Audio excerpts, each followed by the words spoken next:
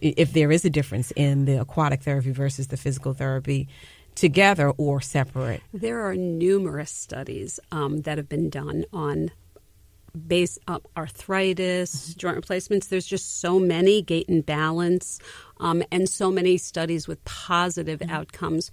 Aquatic therapy can be as beneficial or more beneficial in certain circumstances, but the studies definitely back up the fact that aquatic therapy is it works. Yeah. Basically, it just simply works, and it works in a way that truly benefits the patient. And anybody that's interested can just Google, the studies, and they would find that there are so many of them. And we do have a listing of some links on our website for Peak Performance. We have some of the information is on our links. So we do have, a lot of information about our whole facility and aquatic therapy and other therapies that we offer, because we specialize in numerous therapies. Because I can imagine even with chronic illnesses like rheumatoid arthritis and the different chronic illnesses that involve the joints and or muscles, patients can benefit absolutely on an ongoing basis from this aquatic therapy. Yeah. What happens with patients who have a fear of water? I have many of them. Do you? So many. I had one yesterday, and I have to say that most of my patients end up absolutely loving it. And we just go very slow and carefully and never push someone beyond what they're comfortable with. And once they get in and they start experiencing it and realizing, we'll adjust the pace to what they can handle. Sometimes we go in with them if they really need it. It's like if we have a patient like a stroke victim that isn't able to do things on their own, then we would go in the pool with them. But for the most part, most people learn how to do it. And, we can hold on to the sides. The treadmill has rails. So it really is a safe environment. We have steps in there that we exercise on. So I'm visualizing the treadmill is in the water. It's in the water. And then there's rails there, and the rails are removable for a higher level patient. So we get, we work with the various sports teams in the area. We actually rehab for Nassau Community College, athletes.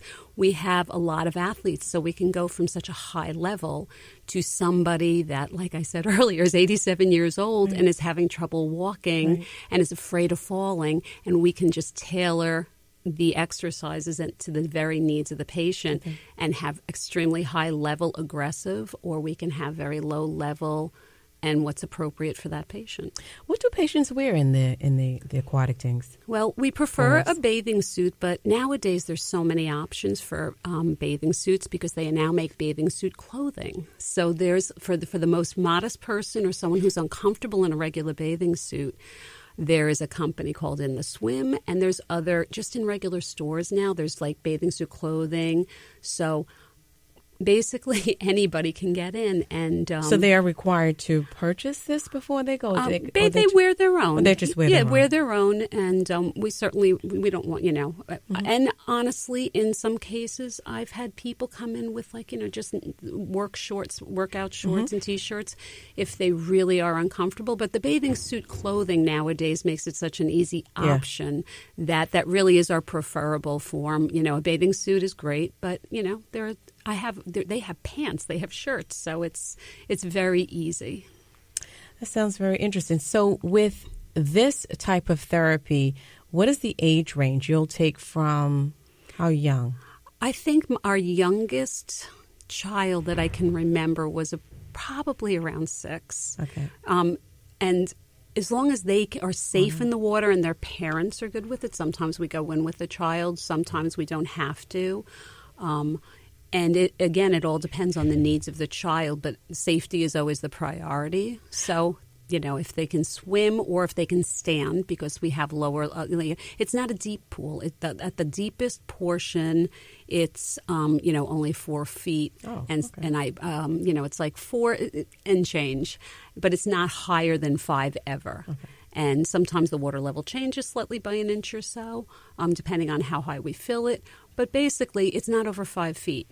And then we have another section of it where there's a step that's a little shallower. Mm-hmm. And then we also have steps that people can stand on like children if they're too short, but still will benefit. I had a child that came in with so much pain. Mm-hmm. And children today, they do a lot of bending. They're watching TV. They're on their devices.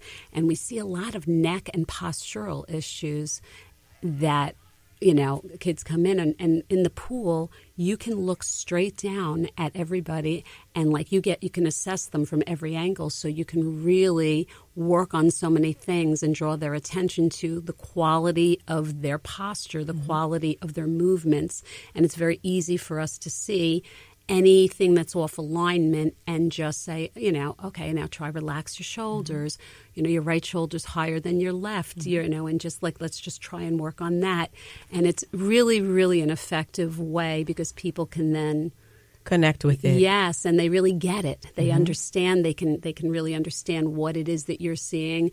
And sometimes, I ask permission, and I'll just take a little video of them and then show them themselves, and they're amazed. Oh, that's what I'm doing. Okay, now I get it, and they're able to. So the therapist is actually alongside the pool, just sitting and observing as the patient goes through range of motion and types of exercises to see how they're doing and making sure they're going through it properly. Right. Well, we're absolutely directing them in how to do it. It is more of a one-on-one therapy. I mean, we have 2 people in the pool at once at the most. And it's very one-on-one in the pool atmosphere. Some places have larger pools. I mean, aquatic therapy exists in various forms. In our facility, it is definitely more of a one-on-one or 2-on-1 type of experience, so they get very personalized care. That's great. And this personalized care makes it very good for the individual to see their progress on an ongoing basis. Absolutely. And I think that's key. You're listening to Your Family's Health on the voice of Nassau Community College, 90.3 WHPC. And today our guest is Monika Otto. We'll be right back. All across the country, people are coming together to speed up what we can learn about health. The All of Us Research Program is calling on 1 million people to join us as we try to change the future of health. For your family, for future generations, for all of us. Visit joinallofus.org and find out how you can become 1 in a million.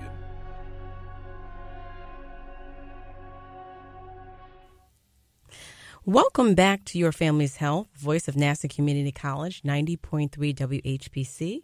And I'm Dr. Jeanine Cook-Garard, and I'm talking to Monika Otto about aquatic therapy.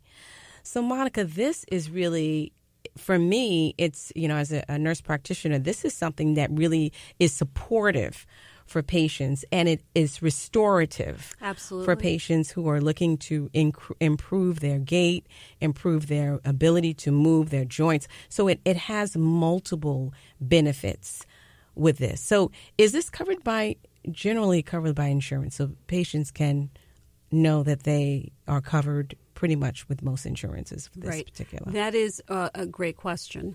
And part of that goes back to even the scientific research. If it wasn't an evidence-based practice, where there is scientific evidence backing it, insurance would never pay for it. And basically, insurances do pay for it. Now, every insurance is slightly different, and you have to, talk to your, company and see if they cover aquatic therapy. But most do. Medicare absolutely does, and many insurances do. There are some variations on that, but we always work with you. We also do have self-pay as an option for certain patients that want it, and we have both, quite honestly. But, it really is something that is so beneficial that doctors and insurances are well aware of it and definitely support it. We just have to be careful of, not overdoing. We want to make sure that we're integrating land as well as pool when we start out. Some people love the pool so much they never want to get out. Yeah. So we kind of have to say, well, it's time to introduce some land therapy because you need it. You're not a fish. You don't live in the water. But, all according to the patient. And we also train people to do it on their own so that they can leave our facility. They don't have to be with us for the rest of their lives. We don't want that. We want them functioning, returning back to their lives.